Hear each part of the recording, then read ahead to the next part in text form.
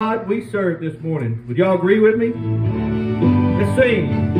What a mighty God we serve. What a mighty God we serve. Angels bow before him. Heaven and earth adore him. What a mighty God we serve. If you just look around you right now and know that, what a mighty God. What a mighty God we serve. What a mighty God we serve. Angels bow before him. Heaven and earth adore him. What a mighty God we serve. One more time. What a mighty God we serve. And what a mighty God we serve. Even the angels bow before him. Heaven and earth adore him. What a mighty God we serve. What a mighty God we serve. And he is the lily of the valley, and that's why we worship him. Would you sing with me? An old anybody goodie, the lily of the valley.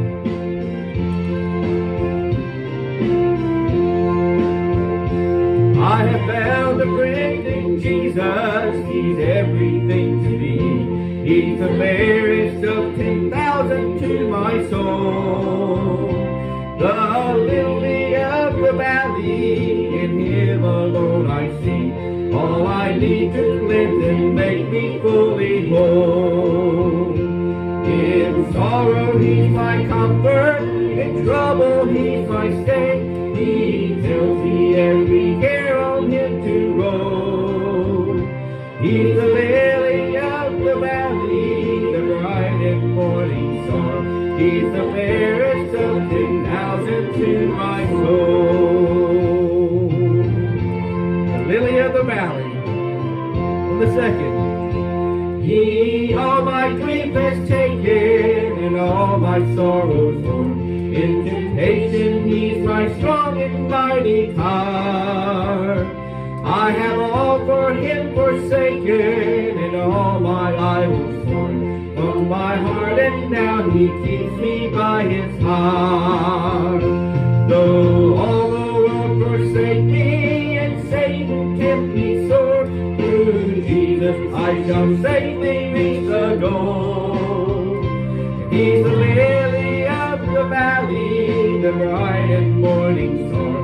He's the fairest of 10,000 to my soul. And he will never, never leave me, nor yet forsake me here.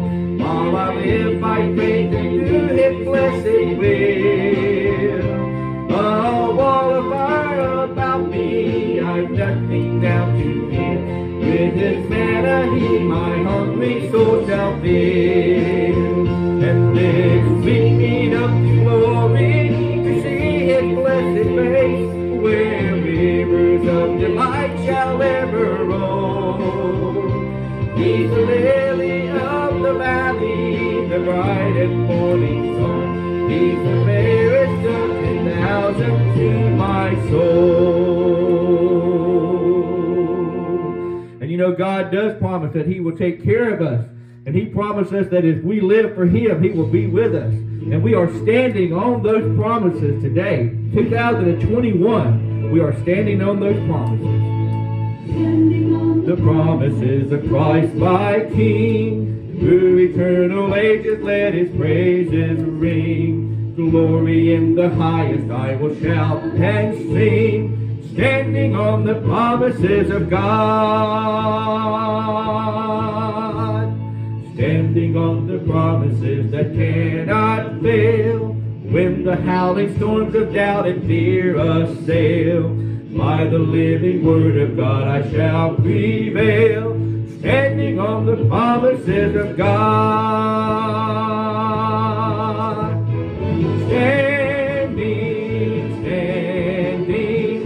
Standing on the promises of God, my Savior.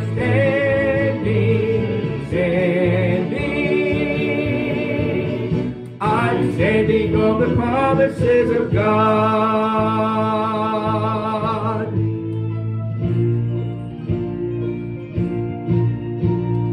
standing on the promises of Christ the Lord, bound to Him eternally like love's strong cord, overcoming daily with the Spirit's sword, standing on the promises of God.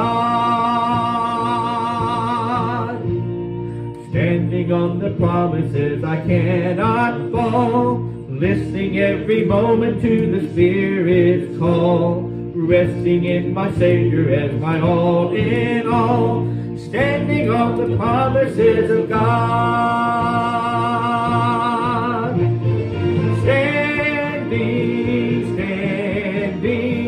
Standing on the promises of God, my Savior,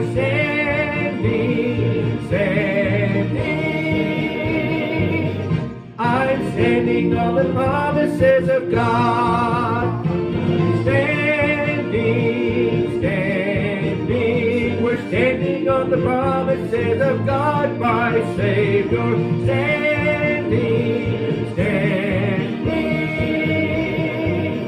I'm standing on the promises of God.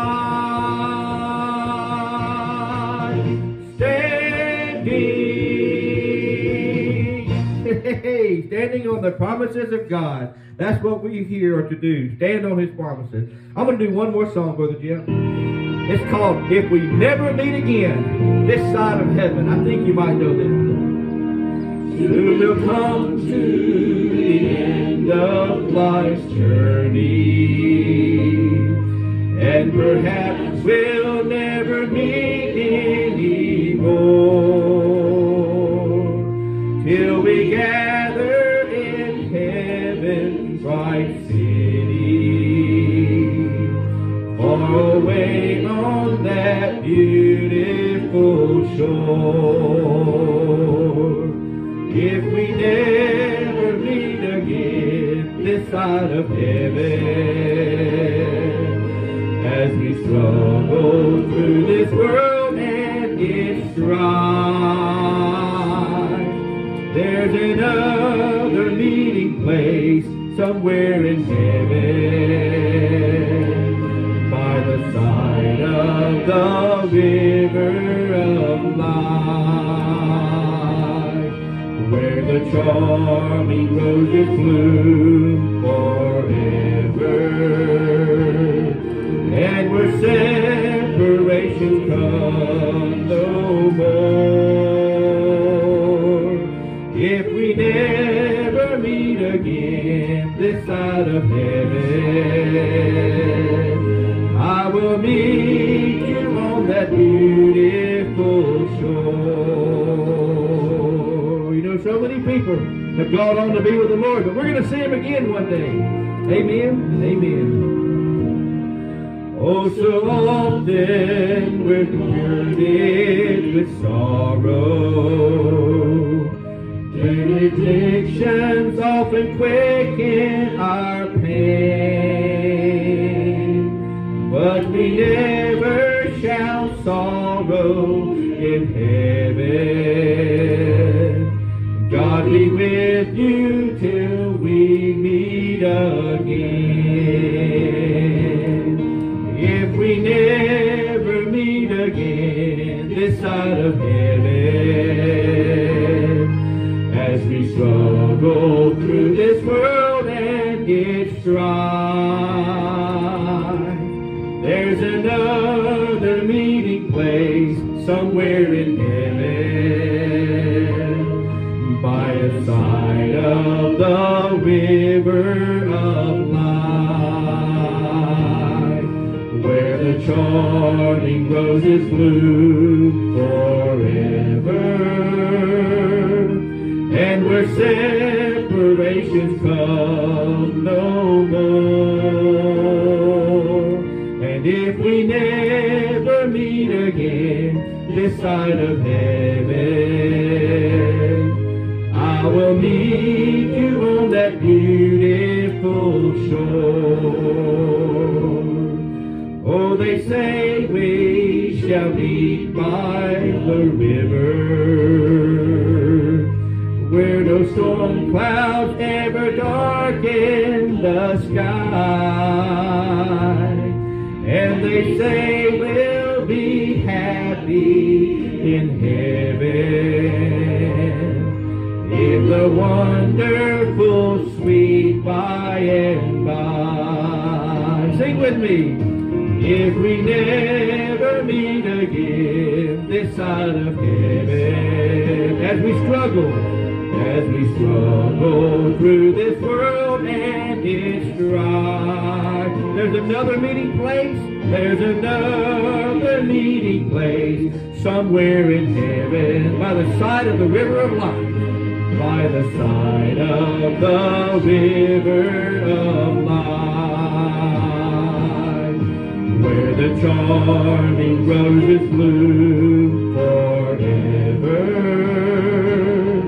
and where separation come no more. If we never meet again this side of heaven, I will meet you on that beautiful shore. Amen. Let's pray to the Lord. God in heaven, Lord, we thank you for the beautiful day you blessed us with. We thank you for everyone that's here today that sung and hear a word from you, God. I pray for Brother Jeff. I lift him up to you, and I just pray your Spirit would be with him. Lord, today as we are in this place, let us leave this place knowing we've been in your presence. In Jesus' name we pray. Amen.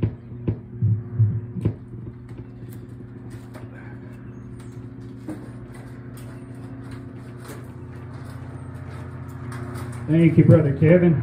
If you have your Bible this morning, I want to ask you to turn with me to Luke chapter 8, and we're going to be looking at verses 40 through 56 in just a few minutes.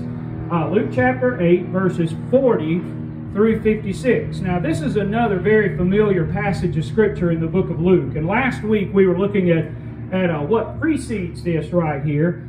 And what we find in these verses today, whereas last week we saw two examples of opposition to Jesus, right here we find two great rises that take place in the book of Luke. And these are just a beautiful story when you read this right here. But what had happened last week, if you recall, is Jesus and the disciples had crossed over the Sea of Galilee, gone to the region of the Gerasenes. On the way over, they encountered a fierce storm, which we talked about how that was most likely opposition coming directly from Satan there, stirring up the waters, trying to prevent Jesus from getting to the other side. But when he got to the other side then, they, after he had calmed the storm and got to the other side, they encountered a man that was filled with a legion of demons. And so Kevin corrected me on that. I think I told some of them last week that was probably several hundred, but it's actually several thousand demons that this man was possessed with here. So that's a huge number of demons. And so Jesus cast the demons out of the man, put him back in his right mind, got him back on order, but then he sent him out to go back out into the region where he had come from to preach the gospel, armed with not much more than his testimony, to go out there and to encounter people and to share the love of Christ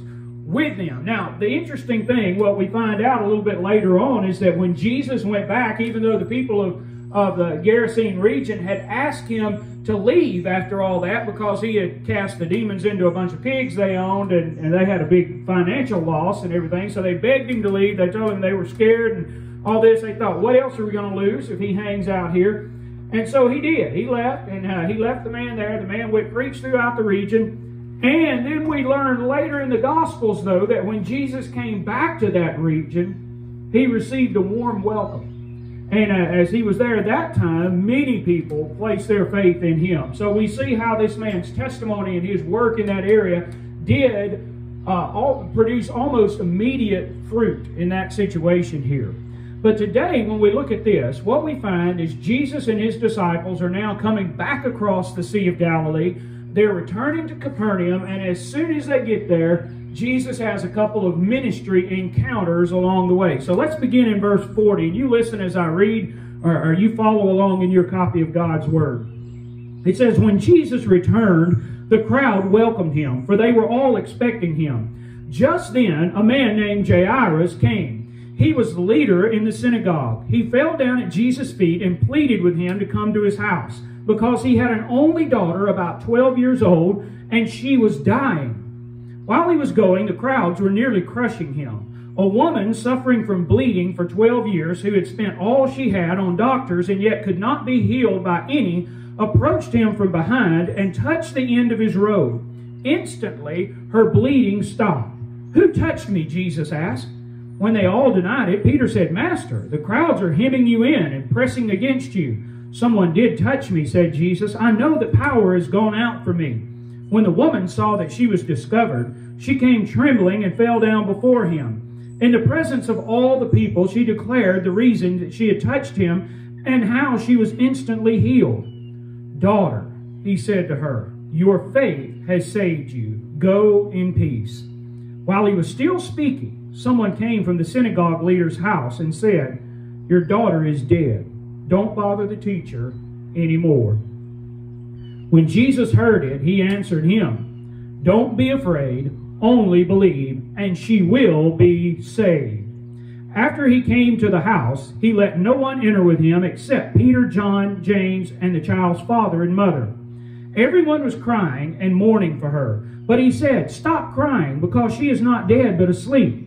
They laughed at him because they knew that she was dead.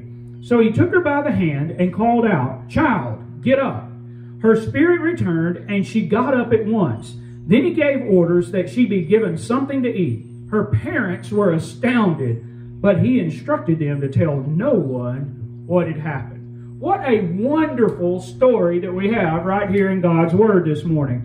And what we find in this story are two very different people with very different needs and very different approaches to getting those needs met. However, what we also see is that it took the same action, a risk of faith, to get what they needed. And that's exactly what we see here. And that's what I hope as we go through this morning that you will see, is that we all, at some point in time, need to make a risk of faith. And so let's look at these two folks here, Jairus and this woman with the hemorrhage or the issue of blood. We're never told her name or anything like that, but she holds a prominent place in Scripture right here. So let's look at we're going to compare and contrast some things about these two folks here this morning. And the first thing that I want you to see is I want us to take a look at the rank that each of these people had. Look at the rank that each of these people had. Jairus was a man who stood out from the crowd, whereas this woman was just one in the crowd in this situation. Now, Jairus, when we look at this man, he may not have been the richest guy in town. He may not have been the most prominent person in town, but he was a man who had it all. He was sort of a fat cat or a bigwig in Capernaum when we look at this. He had a nice home. He had a wonderful family. He was a synagogue ruler, it tells us, or a synagogue leader, it says in Luke's gospel here. But what we have to understand in that is that the synagogue, as most of you know, had become the centerpiece of Jewish culture on that local level right there. And it was the house of worship where people gathered on the Sabbath, and it was also the place where boys were instructed in the law throughout the rest of the week. Now, I'm talking about little boys that would come there. After you got to a certain age, you went to work. You didn't, about 12 or 13 years old, you went to work. You didn't come to synagogue school every day. You might have gone early in the morning and still learned some, but you went and worked with your father or someone else there in that day and time. But it's the place where little boys were taught the law and taught to read and write and those things. Kind of a school in a sense there. And so when we look at Jairus, he was a layman who was elected to oversee the goings-on of the local synagogue. Now, his work would have included overseeing the building itself, maintaining propriety in the worship time, also appointing those who would read the Scriptures and pray. And also, he was one who would seek out those who would actually preach for the congregation. They probably didn't call it preaching in that day and time, the teaching part of it, but that was part of his responsibility, was to do those things. And so, like I said, Jairus was not the mayor of Capernaum, but he was definitely a bigwig in the town of Capernaum. Now, we're never told anything about this woman. We don't know her origin, and to this day, her name remains anonymous to us. And so we don't have really much information at all about her. So her rank is much lower than what we see with Jairus. But let's also consider not just their rank, but let's compare the reality that each of these people face. Let's look at this reality, or these realities here. When you look at Jairus, understand that his daughter had given him 12 years of delight, whereas the woman's sickness had given her 12 years of distress. Now, we don't know the nature of the child's illness. That's the part we're not told in that situation. We only know from the scripture that she was indeed dying. We are, however, given the nature of the woman's illness. It says that her medical condition, this hemorrhage of blood, is what was going on with her. Now, that was probably caused by some sort of menstrual or uterine disorder or something of that nature, and it caused her, what we need to understand in her situation is that caused her to be perpetually unclean. Now, Luke is writing to a Gentile audience, and so he doesn't get into a lot of details like that and things, but we know a little bit about the Jews and the place where they lived and all that, and so those are important things in the situation here. And because she was perpetually unclean, any contact she had with someone else would have made them ceremonially unclean. And so she would never have been able to actually worship in the synagogue. She certainly couldn't go to the temple in Jerusalem and worship with these things going on. And the doctors that had treated her had left her destitute of resources and none the healthier. And so she's not any better off physically in this situation. And it's very likely that because of her condition, she had either never been married or she was probably divorced. So it was a difficult situation for this lady. And the reality is that while this unnamed woman was seeking life after 12 years of death, Jairus' daughter was facing death after 12 years of life. And in either case, though, there was no chance of recovery outside of a miracle. And that's what led both Jairus and this woman to seek out Jesus and to take this risk of faith. And so let's look at the risk that each one of them took.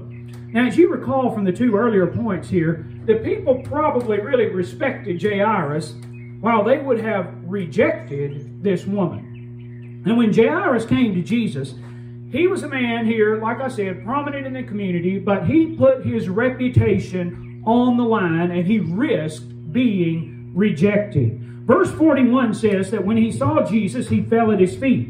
Now, we need to remember that Jairus was that synagogue leader. He would have no doubt known about the disfavor that Jesus had found among the Pharisees and the other Jews in the area there, and the teachers of the law. He had also witnessed Jesus' holy anger as it burned toward these religious leaders' stubbornness when they refused to believe there in the synagogue. However, we've also got to remember that because of Jairus' position, he had no doubt seen Jesus heal the man with a shriveled hand. He had probably also, or at least knew people who had seen Jesus heal the paralytic. He was probably there that night when those four men, or at least four men, came bringing that paralytic on the stretcher and dug through the roof and laid him right out in front of Jesus. He knew, what that means is that Jairus knew that Jesus had the power to save people from demons and from disease. And he apparently believed that Jesus could save his daughter from the jaws of death. And so Jairus was willing to put his reputation on the line and put his dying daughter in the hands of Jesus. Now the woman, on the other hand, she risked being revealed and ridiculed. Under normal circumstances, somebody like this lady would have kept to herself. She would have stayed away from other people. She definitely would not have been caught in the middle of a crowd of people because of her medical condition. And the people of her day would have probably regarded someone like her with this medical condition only slightly better than a leper. However, she believed that Jesus could heal her, so she knowingly worked her way through the crowd, causing who knows how many people in the crowd to become unclean and not able to go and do those things, even though they didn't know it. And to top that, this lady knew that to touch Jesus meant to make him ceremonially unclean. That is the hardest word for me to say today. Ceremonially unclean. But she was willing to take the risk. She hoped what she could do is just slip up on Jesus, touch his robe, and then slip away unnoticed by Jesus or the crowd. Now, listen, that illustrates great, great faith on that lady's part. But each of them had to risk. They had to take a risk of faith to get the healing that was needed. But now let's also look, finally, at the results that each of them got. Now this is where it really gets good and gets exciting here. As soon as the woman touched Jesus, it says that she sensed that she had been healed. And at the same time, Jesus sensed that that healing power had gone out from him. And immediately he turned around and asked, "Who touched my clothes?" Now friends, it's very important for us to realize at this point right here that this woman did not catch Jesus off guard. We already know from other passages that we've looked at that Jesus knew the thoughts and the hearts of men. He knew what people were thinking. I guarantee you, before this woman ever came and touched the tassel of his robe there, he knew that she was coming. He knew what this woman was seeking, and he allowed all this to happen. This was not anything where she caught Jesus by surprise. Let me tell you something, friends. You cannot catch God by surprise. You cannot catch Jesus by surprise. He always knows what is going on in these situations.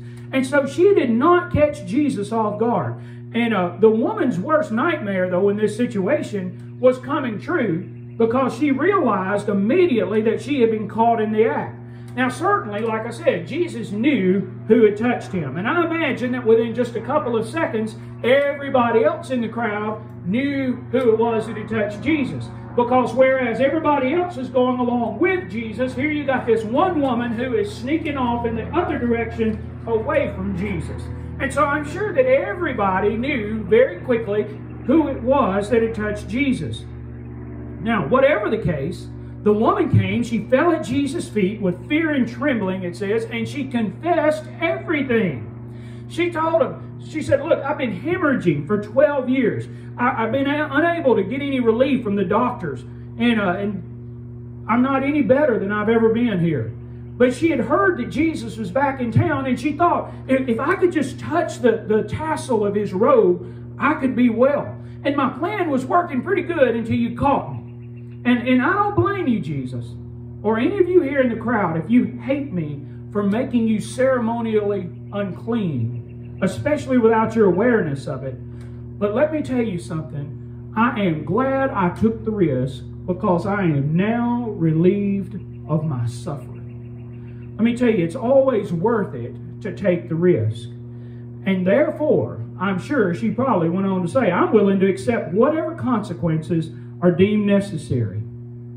And friends, I'm sure that as she said those things, and she had to have said those things because Luke and all the other gospel writers record that all this was going on. But I'm sure what happened immediately after all that is this lady no doubt braced herself for the verdict that was going to come from the lips of Jesus, who had just healed her. And she looked, and instead of a scornful frown, there's a warm and welcoming smile. And then he says that wonderful word that we find right here, daughter. Now let me tell you something. We just use that word commonly. We talk about our daughters, somebody's daughter, whatever. But I think to that woman in that moment right there, that was probably the most beautiful word she had ever heard come from the mouth of a human being. Now, I know that we look at that and it goes on to say that Jesus said, your faith has healed you. Go in peace and be freed from your suffering. But I think for this woman who had just been healed, I can't imagine anything sounded so sweet to her as that one endearing word, daughter. It's that in that one word, get this, in that one word, Jesus was saying to her, I love you. You are precious. You are the apple of my eye. You are uniquely special to me, and you are mine. Listen, that is a wonderful, wonderful promise that she got in that one word right there.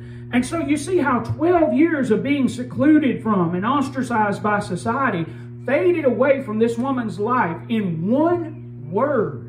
It's amazing the power of our words, but it's especially amazing the power of the words of Jesus. And so this woman who had come to Jesus for relief, But what she really got was a relationship. And that one word, daughter, signified the new relationship that Jesus now had with this woman, saying to her, you have entered into the most intimate type of relationship. You are part of my family now. So she thought that her greatest need was healing for her body, but in truth, what she really needed was healing for her soul. You see, what she got in this was not just healing, but she got acceptance. What a wonderful truth here. However, what we also see is that the healing that had freed the woman, no doubt had frustrated Jairus. Now, I imagine when Jairus heard that word daughter, and then these people came to him and said, listen, don't trouble the teacher anymore, your daughter's dead. I imagine that Jairus probably thought, well, what about my daughter, Jesus? And now his desperation is turned into disappointment, because at seemingly the same moment that he gives life back to this woman, these folks arrive saying, don't bother Jesus, because your daughter just died. And so I can imagine that Jairus probably just stared blankly at Jesus and thought, Jesus, I thought you were going to heal my daughter. Why did we have to tarry along the way? Why couldn't you just give this woman her healing and then move on and get on to my house? Don't you know how important my daughter is to me? I am ruined for sure, because everybody in Capernaum saw me come running up to you as soon as you got out of the boat over here, and I bowed down before you. I've lost everything. I've lost my daughter. I've lost my reputation. And I probably lost my position in the synagogue. But Jesus refuses to listen to the messengers, and he says to Jairus, hey, you believed in me enough to come to me. Don't lose heart now. And with that, they leave the crowd behind. They take Peter, James, and John, and they enter the house. Excuse me. And so when they get there, Jesus throws out the professional mourners. He goes to where the little girl is. He takes her by the hand, and he says, loudly it says, child, get up. Now instantly, the little girl wakes up, but not as if she'd been shot back to life in the emergency room. It says she just got up. She got up and she began to walk around, just like any normal child would. And Jairus, his wife, and the disciples, they were just out of their minds with excitement. But Jesus gives them two commands right here. He says, first of all, give her something to eat. Now we look at that and we think, now, what in the world? You know, give her a hug, give her something to eat. Oh, yeah. Because let me tell you what it does. It's symbolic of Jesus' compassion and concern for the physical needs, as well as these emotional and spiritual and other needs that this little girl had. But it's also to show them that she was restored to complete health. It reminds me of the story that we read later on after the resurrection, when Jesus is on the shore of the Sea of Galilee, and the disciples come out there and they think it's a ghost that they're seeing, but it's the resurrected Jesus, and he's got fish cooking on the fire and everything, and he says, do you have anything to eat? And they're like, yeah, you got something right there. But they give him a piece of broiled fish, and he eats it right there in front of him and everything. Let me tell you something. Dead people don't need to eat. Dead people don't eat. And sick people often don't eat. I've talked to a lot of people over this last year that have had COVID and these things. And one of the number one symptoms that you hear about people is they just completely lose their appetite. But this little girl got up and she ate, just like she always would have. So it showed that she was completely restored to full health.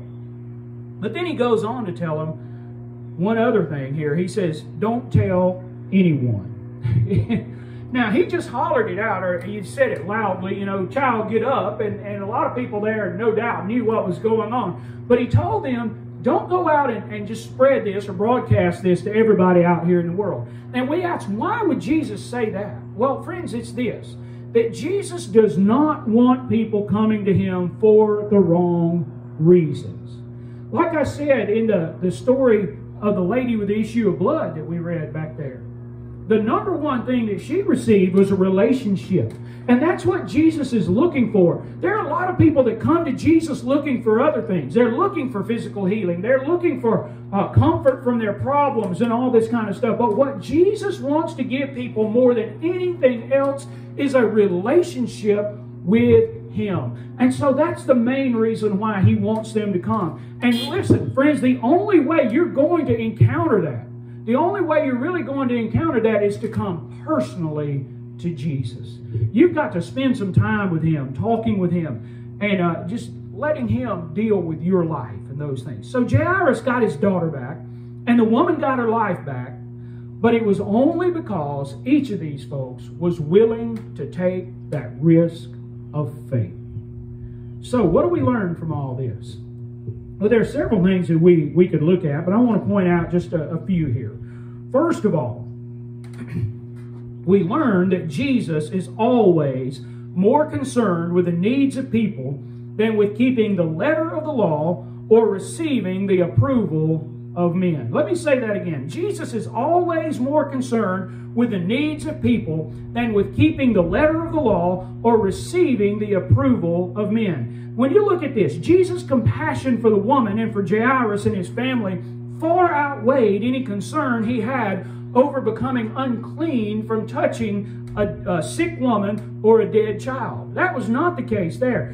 When there was a need to be met, Jesus did not worry about what people thought of Him. He just met the need. And that's the way we need to be in our lives. When we see a need, we need to meet it. We need to do our best to meet the need, and we just need to trust God with the results, with our protection, with all those other things. But Jesus didn't worry about all those other things like that. He just met the need. Now, the second thing that we see here is that we realize that there are many people in the world who are unwilling to come to Jesus because they fear they are going to lose their standing in the community or their position with their friends. Let me tell you something, friends. I was listening to a book, an audio book this week, and Matt Carter addresses this exact issue right here. That there are so many people out here in the world that they think that the world offers them so much greater and so much better things than they can ever have from Jesus Christ. Now, we know the truth. Those of us who have been following Christ and know Christ, we know that's not true here. But they think they are going to be giving up something in the world out here, the pleasures and the beauty and all this of life and everything to follow Jesus. In other words, what it amounts to is a lot of people think that Jesus is kind of prudish. And we know that is simply not the truth. When we look at the Gospels, we can see that for sure. And those of us that have been following Him and get to know Him know that's not the truth. But in this situation here, what we have to understand is that Jairus feared that he might lose his standing or his reputation in the community or his position with his friends, but he decided it was a risk worth taking, so he risked being rejected, and he begged Jesus for help. Now, one other thing that we learned here is that many people will never come to Jesus because they are afraid that their real self will be exposed. Let me say that one again. They are afraid to come to Jesus because they are fearful that their real self will be exposed. And so we see, despite this woman's efforts to be unnoticed, she was exposed. There's no way to hide those things. There's no way to hide from God. There's no way to hide from Jesus in these situations. But what she found, what the woman found, was not anger, but acceptance. And so if we will just let go of those things and not worry about that, we will find the same thing. Jesus is an accepting Savior. And so we have to understand that. Many people think that if they come to Jesus with their problems, that they are going to find rejection. But that would be going contrary to His very nature. And so we always find acceptance when we come to Jesus. Friend, let me tell you something. Jesus loves you more than anything. And we need to just understand that. He loves us more than anything. He does not see you or anyone as an outcast or a lost cause, but as His precious child. He wants to give you healing and new life. He wants to get you to have faith in Him. But friends, what you must do to have those things is take a risk of faith. You have to risk it all to have a real relationship with the Master. Let's pray together. Father, I thank you so much today for this time that we've had to gather here to worship you. And Father, I pray for that person who's here today who perhaps has never placed their faith in Jesus Christ. And Lord, I pray that today would be the day that they would say, Lord, I am willing to take that great risk. I'm going to let go of all those things in this life, my reputation, my fears that I have of being found out and discovered for who I am. Because, Lord, you know who I really am. And you know that I am a sinner. And you know that I have fallen short of your glory. But, Lord, I also know that you sent your Son into the world to go to a cross, to die for my sin, that it might be paid for and taken away. And that He rose from the dead on the third day, getting victory over sin and death. And I thank you that I can have that same victory along with Him in my life simply by taking this risk of faith. God, I pray for Christians that are here today that know people that are in some of these same situations here. Father, I pray that we might be like Jesus and that we might extend that same kind of love and acceptance to them so that they might come to know Him as their personal Lord and Savior.